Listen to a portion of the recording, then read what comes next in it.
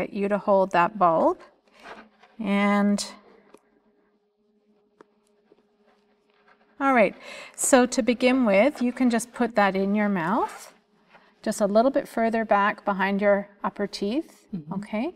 And just for fun, you can just squeeze once to see. Squeeze as hard as you can.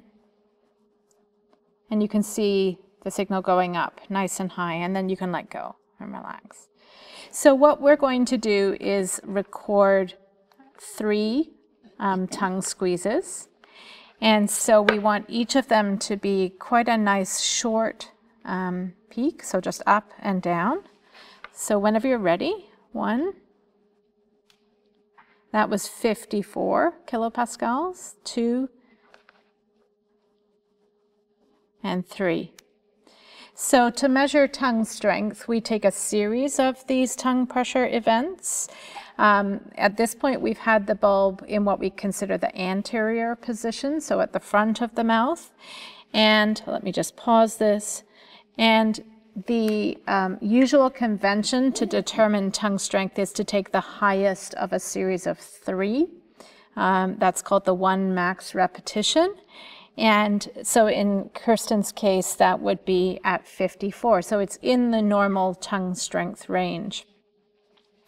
Now, we'll also, just to illustrate the comparison, get you to do a couple of swallows. And so if you would like to put that back in your mouth and just swallow your saliva. Just once.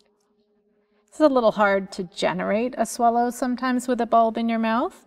Why don't you do another one? Okay, so are you putting effort into that, would you say? It's hard. It's a little bit hard to do. And so the saliva swallows, as I mentioned earlier, are usually much lower in strength than what we see on a maximum strength task. In this case, your maximum was at about 20 kilopascals here. And we usually look for those saliva swallows to be about half of the strength value, so yours is right in that pocket.